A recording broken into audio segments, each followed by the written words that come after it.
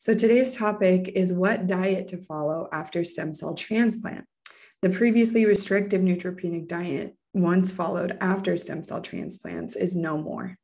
With more understanding and data published, nutritionists and dietitians alike have adjusted the post-transplant diet to include more nourishing and beneficial foods. Today, we're going to learn about what foods are good to eat, what precautions should be taken when it comes to feeding yourself or your loved one, and we're going to answer your questions.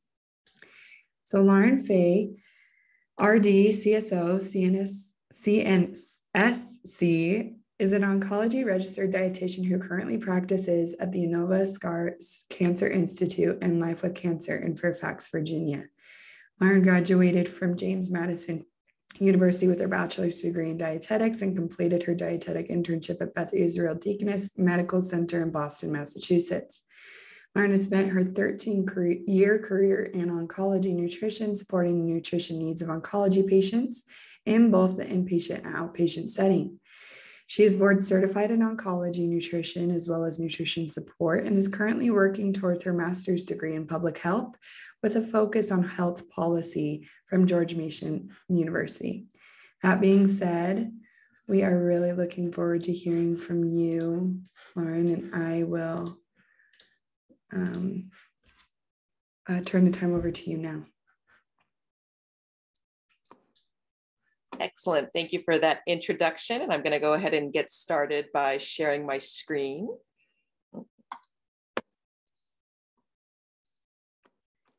All right. All right, so as Audrey introduced, the topic today is an important one to talk about nutrition and diet considerations following a stem cell transplant. Sorry, just really fast. We got to go to the display settings and switch them. Oh, sorry. No, it's okay. There we go. Are we good? Yes. Yeah, we're good. Fantastic. Thanks. All okay. Right. So today we're going to be talking again about a very important topic and provide some clarification about diet guidance following a stem cell transplant. And this is actually bringing me very full circle in my career, as I started my career as an oncology dietitian working directly with stem cell transplant patients in Boston. So this is bringing me back to some of the evolution of these recommendations, even in the relatively speaking short 13 years that I've been working.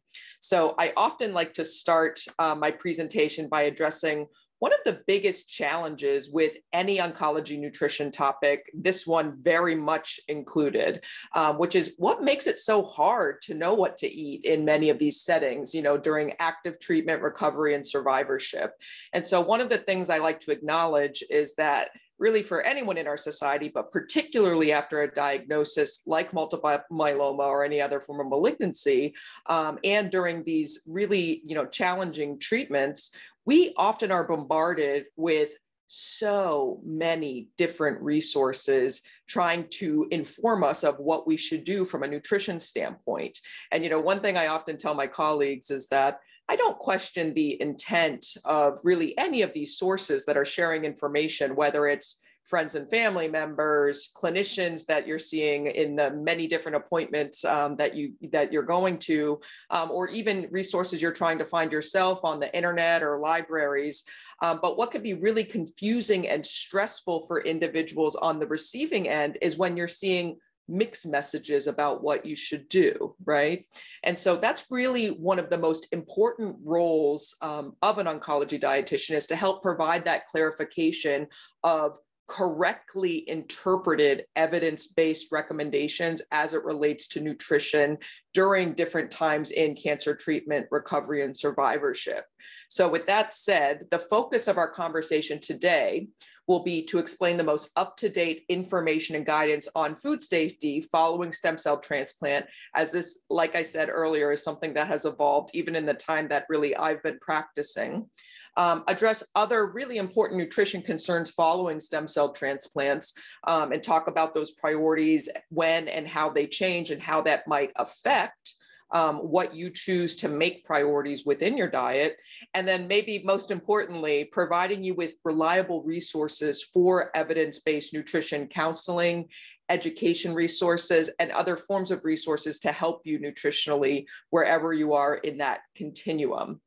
So let's start with a little bit of history of food safety guidance after stem cell transplants. So the history of what has been referred to most frequently as the neutropenic diet actually goes back decades. Now, many of you, I'm sure, are aware based on your clinical course what the word neutropenia means, but just for a very quick review, this is when you have too few of what are called neutrophils, which are one of the types of our white blood cells. They are one of the white blood cells that are most important for helping us fight infection, and especially those caused by bacteria. So initially, when chemotherapy and agents that would cause low counts of neutrophils or neutropenia were being studied, particularly in animal models back in the 1960s and the 1970s, the researchers identified that when those white blood cell counts were low, it was more common for bacteria to what's called translocate or go from inside our gastrointestinal tract outside into our bloodstream, leading to infection. This led the researchers to advise medical oncologists prescribing chemotherapy and then eventually undergoing eventually helping with administering stem cell transplants to indicate that they should be advising their patients to restrict any potential for bacteria to enter someone's GI tract. This was a very well-intentioned effort. Again, goal of this was to ultimately reduce risk for infections, which can be very dangerous and have very severe consequences when neutrophils are low and experiencing neutropenia. But as this last line states here, this continued for decades to theoretically reduce that risk of infection. So a little bit of background before we talk about the most up-to-date data is the concept that there's also no universal definition of what we call a neutropenic, or in some health systems, they refer to as a low bacteria diet. However, most of these diets historically, and certainly early on in my career, were characterized by restrictions of enormous groups of foods, including things like all fresh fruits and vegetables, oftentimes things like herbs and seasonings, and requiring lots of pre-packaging and cooked, or in some of my patients' opinion, overcooked foods in order to reduce this risk for infection. Now, as I stated before, this was a theoretical intervention to reduce risk for infection. But around the turn of the century, early 2000s, clinicians such as dietitians and people involved in groups administering chemotherapy and performing stem cell transplants really wanted to ask whether this restriction was necessary and was it actually reducing incidence of infection. And so over the past 2 decades, there have been many more studies conducted in humans trying to identify whether these restrictions were in fact protective against reducing risk for infections. Because certainly if they were, we needed to continue to utilize them. But if they were not, these were probably unnecessary restrictions that were limiting diets for individuals that often have a hard time eating enough to begin with due to treatment-related side effects. So over these 2 decades, these trials were conducted in all levels, age groups, and types of individuals who became neutropenic as a result of chemotherapy, including during stem cell transplants. And what these studies found was that pretty universally within adults, pediatrics, all types of chemos and stem cell transplant, these restrictive diets did not show a reduction in risk for or rates of infection. So I've listed here a study that was published back in 2019. That's something called a meta-analysis of randomized controlled trials. Randomized controlled trials, as many of you may be familiar, are our gold standard for research to show true impact of an intervention. So these are really our highest quality human trials. And then a meta-analysis is something that strengthens that data even further by bringing together many of these studies to see if they're showing the same thing. What this meta-analysis found, again, showed no overall reduction in risk for or rates of infection. So we really have proven through good quality research that unfortunately these diets that were extraordinarily well-intentioned to begin with did not in fact provide that protection that they were trying to accomplish. So based on these updated research reports and meta-analyses of randomized controlled trials, the American Society of Clinical Oncology, otherwise known as ASCO, as well as the Infectious Diseases Society of America, updated their practice guidelines for what's called antimicrobial prophylaxis for adult patients with cancer-related immunosuppression. So this means what they recommend to help reduce risk for infection for cancer-related immunosuppression, which is something that happens with the impact of chemotherapy, including during stem cell transplant. These guidelines that were updated in 2018 advised against neutropenic diets within the guidelines. This report, these guidelines, as well as the meta-analysis I just referenced, are two pieces of literature that I'm going to be including in the resources that I provide to Audrey. So you will have copies of if interested in terms of reviewing after this presentation. So this said, we obviously know when an individual is neutropenic or immunocompromised, there is clearly a higher risk for infection overall, whether it comes from food or not.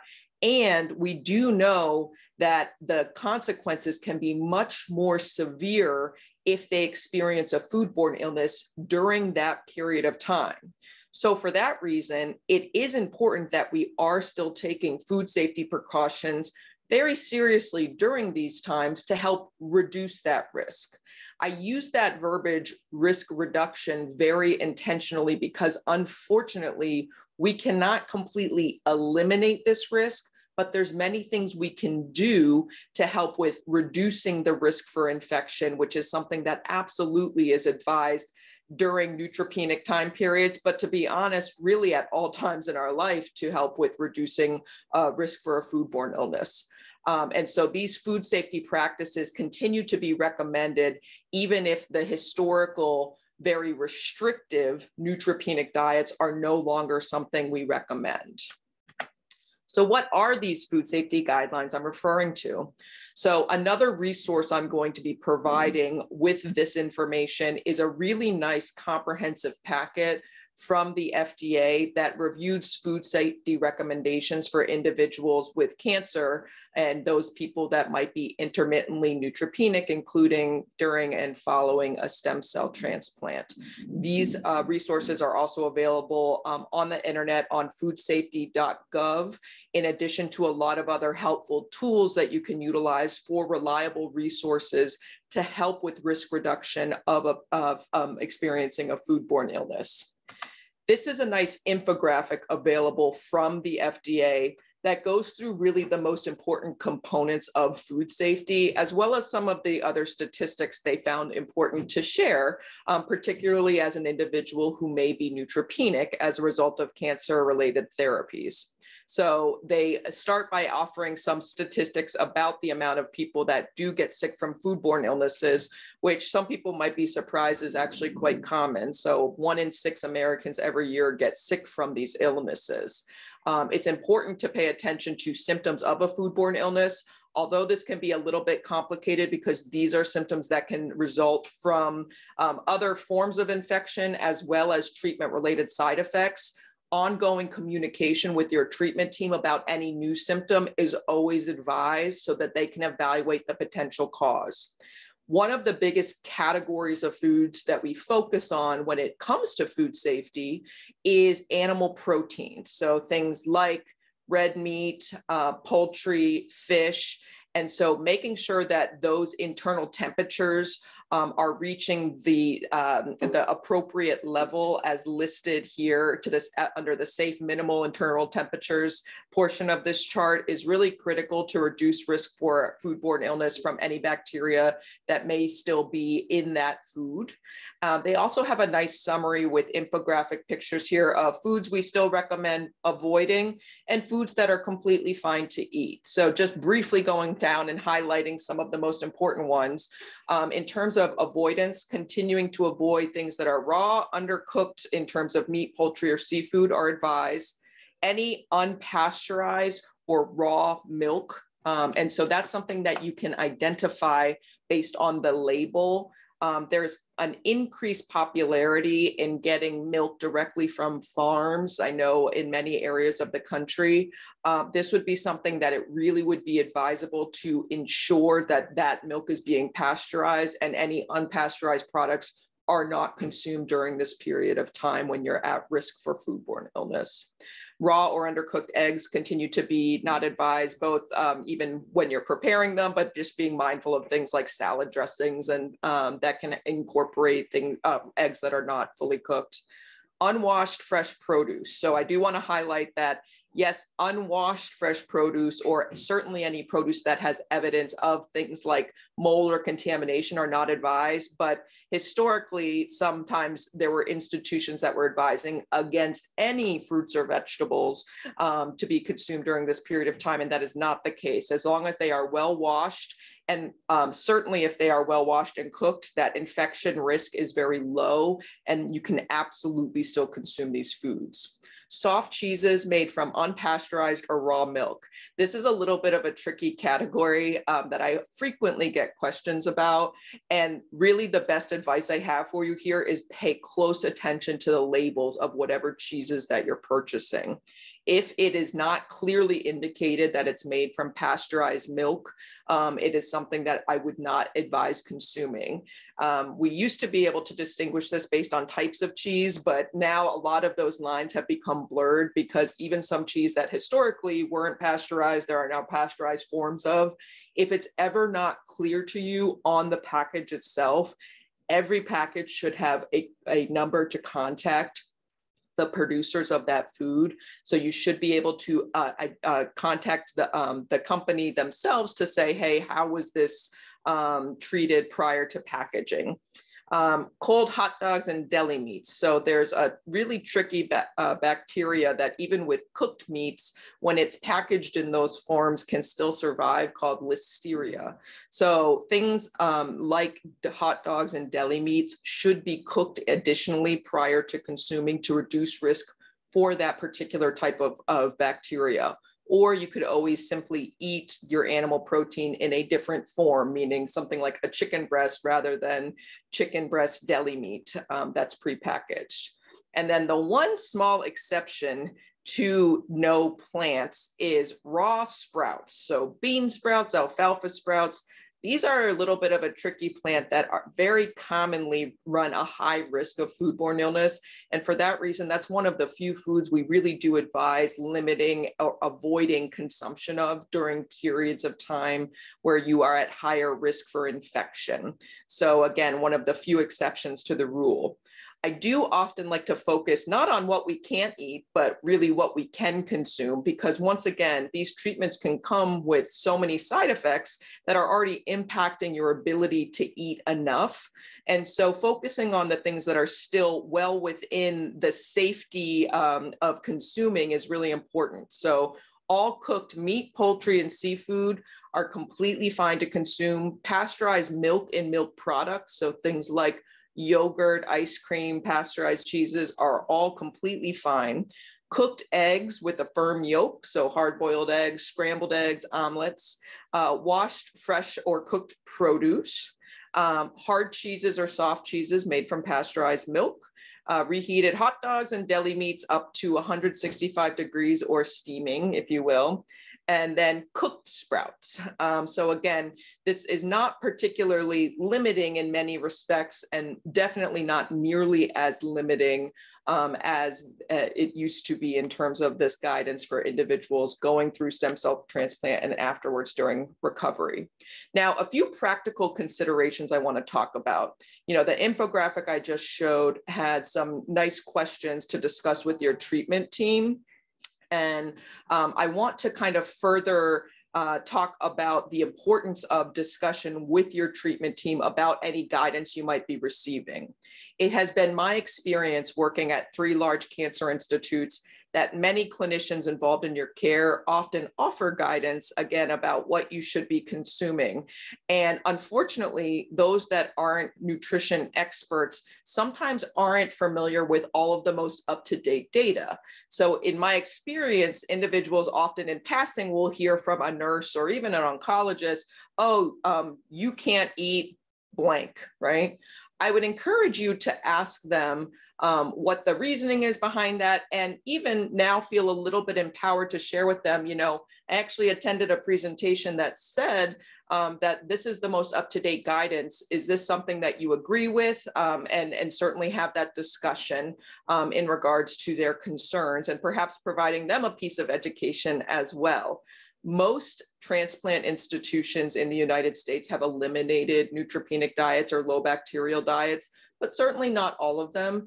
This was something that actually, coming to my current cancer institute, we eliminated when I started about 4 years ago. So not too many years. So again, this is something that's evolving with the science, and making sure that they're up to date on this guidance is important, and having that open communication. And then the second point here in terms of a practical implication is discussing with anyone preparing foods for you.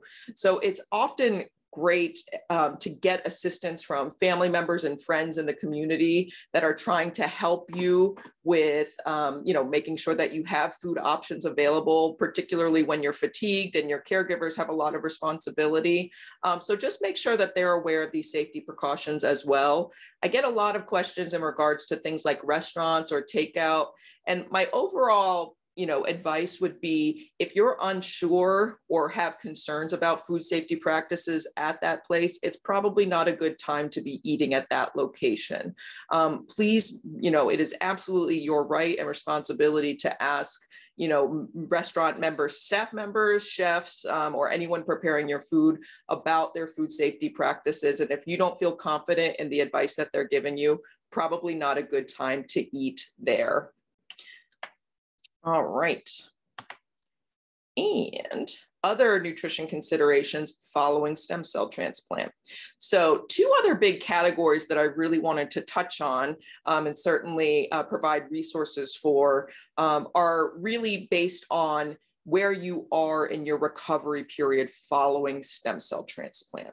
So what I mean by that is that even after discharge from a stem cell transplant, oftentimes people still experience some of the side effects that can impact getting enough calories and protein to maintain weight after the stem cell transplant procedure.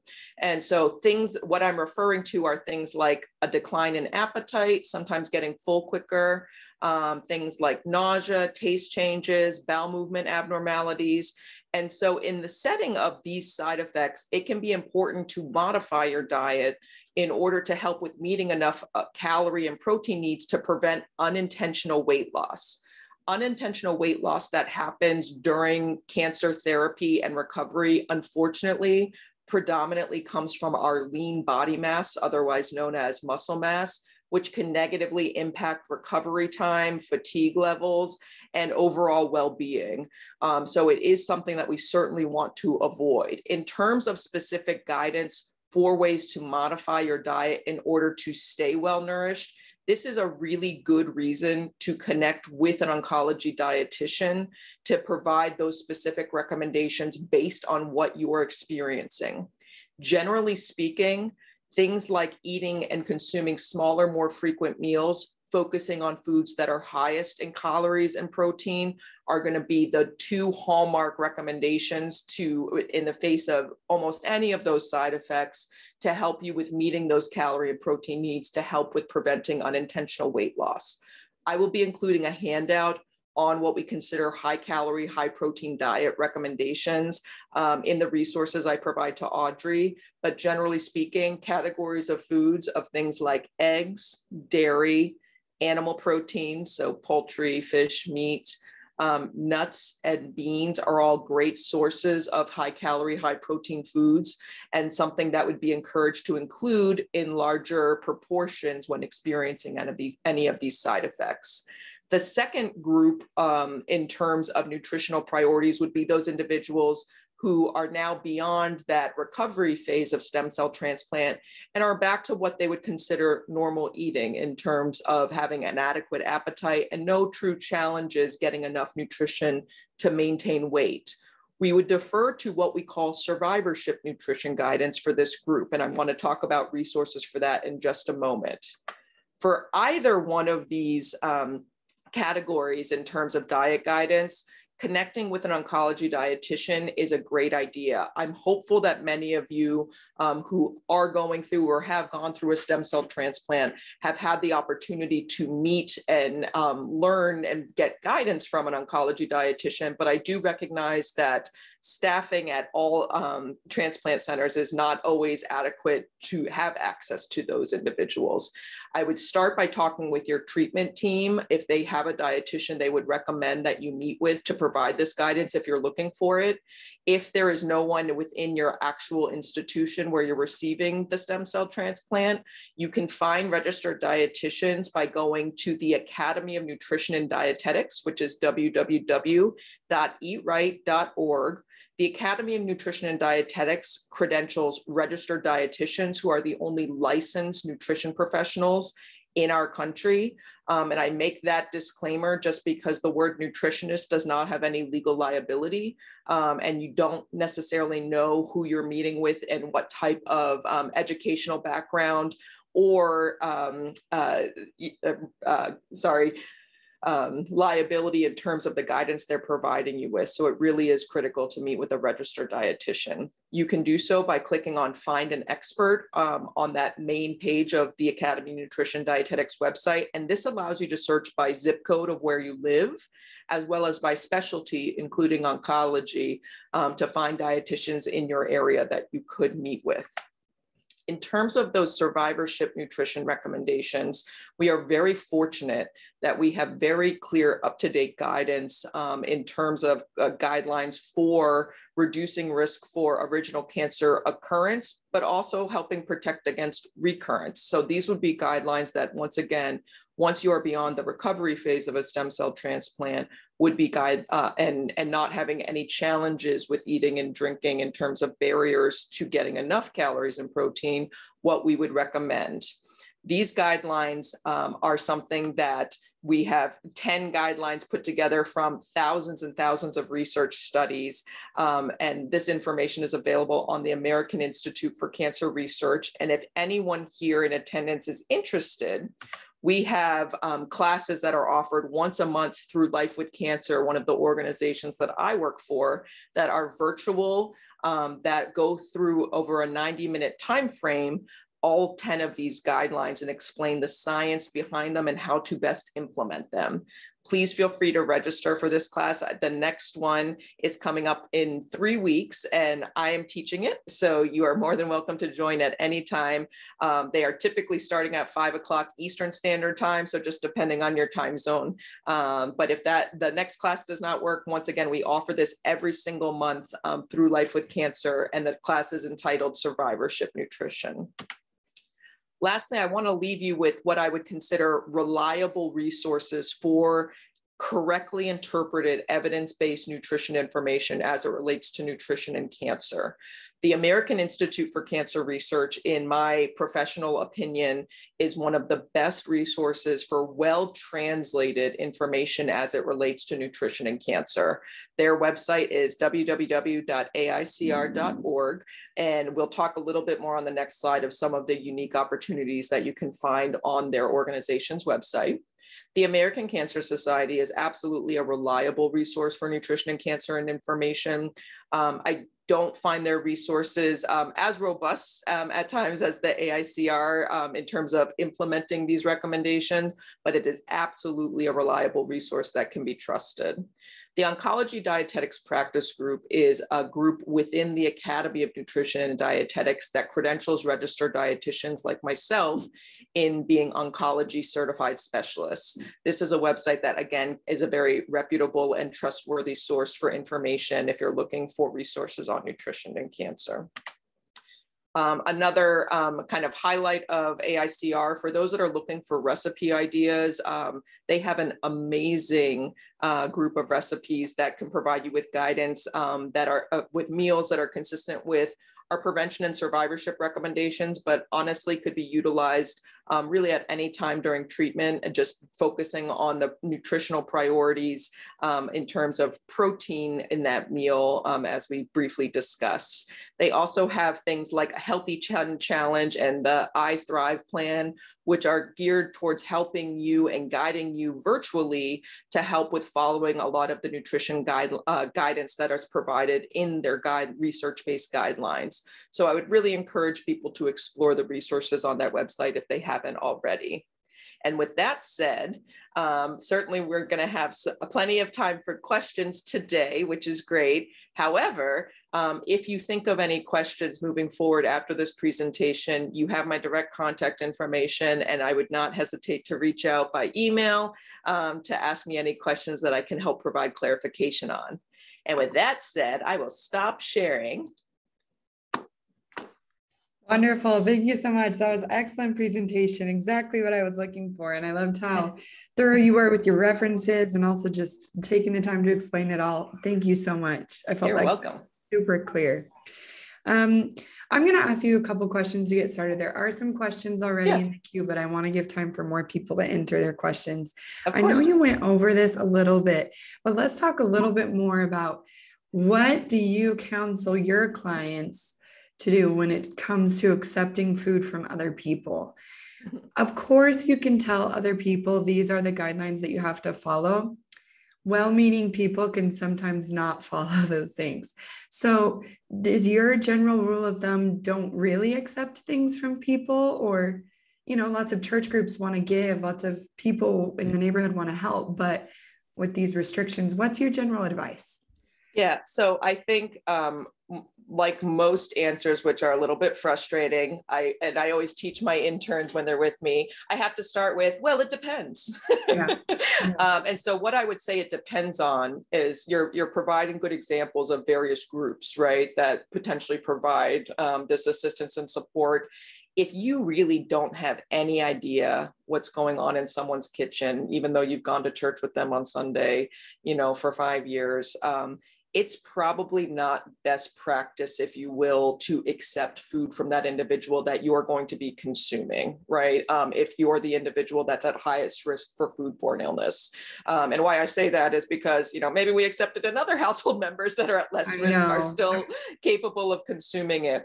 And that said, I think that's a very different relationship than a neighbor of 25 years that you are at their house all the time, know what their, you know, what precautions they're taking and what their kitchen looks like, and inform them. You know, I think that there can be, in my experience, a little bit of hesitation when anyone's trying to offer help, of saying, hey, but you can help me. However, I need you to do X, Y, and Z. But this is for your health. And if they are trying to help you, I know that they'll be receptive if presented in, you know, a very polite way of saying, my clinical team has told me that I really need to be cautious at this point in time in terms of foodborne illness. Would you mind assuring me that these are you know, food safety practices that you're performing? Or, you know, the other thing that I would say right now that many people often find easier in this day and age, and I will say I think this has evolved in the course of the pandemic, but I know for personal family members and friends, gift cards are a great idea in terms of things like delivery. And so that's another option if the person really doesn't feel comfortable assuring you of their food safety practices. that would be another option of ways to help. I know those can be challenging conversations for sure, but when it comes down to it, we got to weigh the risk and benefit, and the benefit of avoiding that illness is really just so critical at that point in time. So yeah, that was one of my follow-up questions, was how can we do this politely? And I think, using those handouts that you're going to be sending, even just giving that to a loved one and saying, thank you so much. These are the precautions that my medical team has asked me to take. Exactly. I love it. And kind of, for lack of better terms, punting. It's not that you're being over precautious, even though you're doing that for your own health, but rather, no, this is literally like a prescribed diet that my clinicians have told me, which is the truth, So I think that that's very reasonable to use that verbiage and those resources. Good. And we talked a little bit about food services, but let's talk about, like HelloFresh or those others that served, basically the pre-made ingredients to your door. Do you recommend those for patients, or are you more on the side of make sure you're aware of what's being bought? Yeah. So I wouldn't say particularly, when we're talking about the highest risk for infection, it would be really in those first few weeks after leaving the hospital, after a transplant, right? And so I don't think, generally speaking, I have found in my practice that is a resource that's overtly helpful. They have a lot of prepackaged individual ingredients, but you still really have to prepare the meal. And so I haven't had many individuals use it at that point in time. And it's not something that I would say I would be overtly concerned with, but similarly, I can't emphasize enough the utility of contacting companies to learn about those practices. Like, I can't tell you over the course of 13 years how many companies I've individually called to just say, what can you guarantee me here? And so I think, if you explain to a company like HelloFresh or Purple Carrot or, what have you, this is again, I need to be very cautious. Can you assure me of your food safety practices? And if they really can't, that would be a limiting factor. And so I would think that would probably be someone, if you are utilizing that even prior to the transplant, and wanted to continue, providing that reassurance to yourself and your caregivers is probably a good idea. Yeah. What about, if you have somebody like Instacart or grocery delivery, or your neighbor offers to go get groceries, is that is that something that you would be nervous about, or just be extra careful to wash the vegetables and fruits when they came in?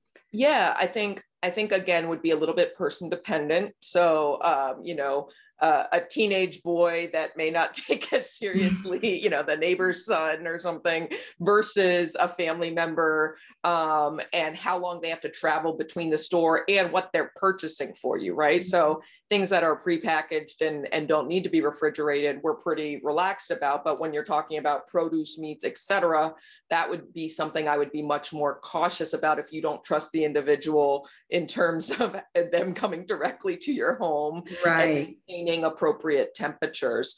And so I think that, it would be kind of dependent on what you're purchasing, and, distance from the grocery store and those types of things. But if you were ever unsure, trying to focus on that individual trying to help you, purchasing things that are shelf stable for that period of time, and having more trustworthy caregivers, try to purchase the other things that might be a little bit more risky in terms of maintaining temperatures would be a good idea. Yeah, that makes sense to me. Thank you. Quite a few questions about how long these precautions should go for. Yeah. So good question. And this is something, again, bringing me back to my early days. So as we've discussed, those initial restrictions, if you will. So I remember when I was first practicing, depending on the type of transplant, we would recommend following those neutropenic diets for 30 or 100 days. To be very clear, those are, relatively speaking, arbitrary guidelines, right? It's not that at day 31, you are then free of risk of foodborne illness. It's just that, generally speaking, that's when medical oncologists know that it is more likely that your neutrophil count is maintaining a healthy level that would make it lower risk for infection, not eliminating risk, but lower risk, right? And so in that respect, I can't say that there's a specific time frame, because even the diets we were recommending during those periods of time when these day limits were existing we've essentially debunked as being actually helpful. What I would say is that the best way to understand your risk for infection and that increased severe consequence of a foodborne illness, if you experienced it, is understanding where your lab levels are specifically in regards to white blood cell count and neutrophils. So less so than that exact day count, when you're going to follow-up appointments and getting those complete blood cell counts checked, having a discussion with your physician of where those levels are and risk of infection, which is something I bet that they are all doing anyways, is going to give you more confidence and being, I hate to say this, we should all be this cautious. I actually kind of laugh a little bit about these food safety guidelines. This is how we should all eat all the time, because foodborne illnesses are a risk for everyone. But in terms of if you are going to stray from this guidance, you would want to make sure that you're at a point that your white blood cell and neutrophil counts are consistently within a normal limit, making it a lower risk for obtaining and having severe consequence from infection.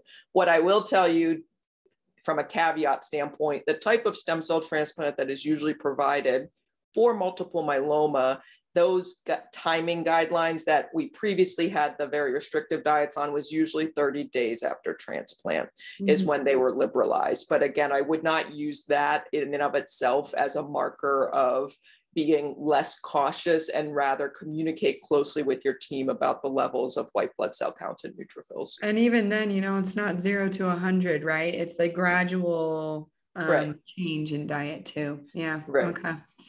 Vivian is wondering if tofu is okay for somebody who's had a transplant, and if so, what is the best way to cook it? Yeah, so yes, if it's pasteurized. So the majority of tofu that is prepackaged in the grocery store is pasteurized, but again, just getting that reassurance that, looking on the front of the package label, and if it's not clear, calling the company that produces it is completely fine. So pasteurized, you're good to go, and cooking it in whatever way that you prefer. So personally, I like to saute it with some spices, but it's up to you. No, it's something that you certainly can enjoy as long as pasteurized, similar to dairy products. Make sure you press it so it's not soggy. Yeah. Which can take a while. Yes. Nat is wondering if there's any restrictions in terms of sauces, seasoning, or peppers. Mm-hmm. So again, this was something that I think in our most extreme forms of neutropenic diets, we were restricting historically. And so I am not familiar with any clear evidence of increased risk for foodborne illness with the use of things like black pepper on food. I think this was being slightly, if you will, over precautious with, once again, good intent. No one's questioning the intention of these restrictions. But at this point in time, it's not something that at our institution we recommend based on those updated guidelines from ASCO and IDSA. And so not something that I would recommend avoiding. But once again, we can't certainly ignore common sense. And so if you have at a restaurant, there's an open bowl of black pepper or spices that you don't know who's gone in there with what, might be something good to avoid. But generally speaking, the spices you would purchase for yourself in the grocery store or that are prepackaged, when eating out or in a container, should be completely fine to consume. Yeah, and in terms of sauces, I know you mentioned looking out for like the more egg-based sauces, but other than that, yes, exactly. And so same thing in terms of bottled sauces that are pre-made in the store, again, just pasteurized, salad dressings are probably that biggest category of some, unclarity. And then in terms of, other things that might be near the deli section, again, just asking questions if it's really not clear to you what's in there that could be concerning. And then at a restaurant, making sure that you're aware of what's going into those foods. If it's not clear on the menu, just ask your waiter, and they should be able to provide you with that guidance. Great, thank you. Vivian's wondering if it's okay to make salt water for gargles and keep it refrigerated for several days, pouring from that multiple times a day. Yeah, I think as long as you're keeping it in the refrigerator, that makes sense. The idea that wouldn't be anything really related to the water, but more bacteria that might be coming from your mouth on the container. So, might just be another level of safety to, have it in the one container and pour it into a glass each time that you're utilizing it. It's fine. Awesome. And then last question here is smoked fish, such as smoked salmon. What's your opinion on that? Yeah, so that unfortunately does still need to be cooked, which kind of negates the point of the smoked salmon. You can still cook it and it's still tasty if you want that flavor, but it is something that doesn't eliminate that risk, unfortunately, of the same way that we can with cooking fish. So things like lox and smoked salmon are something that, unless you are physically cooking them, kind of, I would put this somewhere in the area between deli meat and uncooked fish. And so, but again, if you're really looking for that flavor, I can assure you, because I've had to prepare this for family members myself that that needed things that lower bacteria, that it still maintains that smoked flavor even though it's cooked. So okay, still tasty. Good to know. A couple more questions, so we'll just hit on them real quick. That's fine. We're finishing up. One question is if this is recorded. Yes, it is, and it's something that you can access. I will send out an email to all registrants within 48 hours with those resources that have been mentioned today and the recording. So just so everybody knows that that is coming your way since you registered. And then Nat is wondering, is it possible, and have you seen people develop any food allergies after the transplant due to their change of immune system? This is a great question. Yeah. I have not, but you are sparking a good question that did come up when I was working in transplant. And it's interesting. I actually, this, even short of allergies, even things like food preferences, people sometimes tell me the change. I would have to defer to our allergy specialists to talk about the mechanisms that could drive that change. I'm not, my lens being oncology and not allergies, I'm not familiar with what pathophysiology would connect the two necessarily, because, based on it's an IgE mediated response in the body. I don't think it's impossible, but the other thing that might make this tricky is that, unfortunately, and certainly I feel, bad for these individuals, I also do absolutely see individuals that develop allergies outside of transplant, just in adulthood, and even outside of these treatments. So I think that might make it complicated to discern.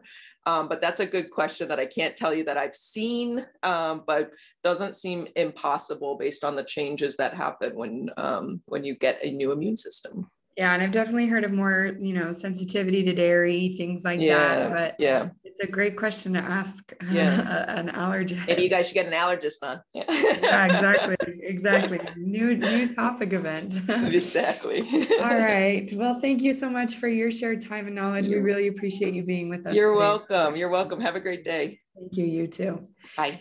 You can join us next month in our stem cell transplant chapter meeting for the role of maintenance therapy after stem cell transplant. When does maintenance therapy begin? How long does it last? And why is it used? That will be an excellent discussion. And we're just working on that date there with our speakers. So we'll make sure to contact you guys as soon as possible. When that's ready to register for, you will be notified because you signed up for today's event. Tonight, we're having a different discussion. Northeast Myeloma Community Chapter, we're switching gears and talking about how to navigate myeloma in a world that's moving on from COVID. This is going to be a patient-to-patient, caregiver-to-caregiver based discussion.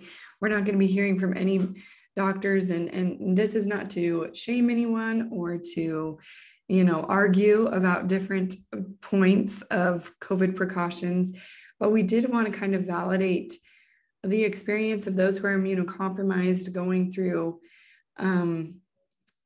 as the world moves on from their COVID precautions. How should myeloma patients respond and how are they responding? So we kind of wanted to just have that discussion together. Then on the 19th at 1 p.m. Eastern is our MGUS smoldering myeloma chapter. We're going to be discussing emerging research in the smoldering myeloma field with Dr. Kazanjian. On the 19th at 1 p.m. Eastern is our Florida myeloma chapter. It's cancer survivorship, optimizing your wellness, and that will not be recorded. So if you'd like to attend on the 19th, please attend live. The link to sign up for any of those events and even more events I did not mention is found at the bottom of the slide and will be sent out in that email that I've referenced within 48 hours. Another thank you to our sponsors, Bristol Myers Squibb, GSK, Genentech, Janssen Oncology, and AbbVie. And a big thank you to each of you for helping us grow this HealthTree, this HealthTree myeloma community. I really appreciate all of you. Hope that you have an excellent rest of your day. Thank you, everyone. Take care. Bye-bye.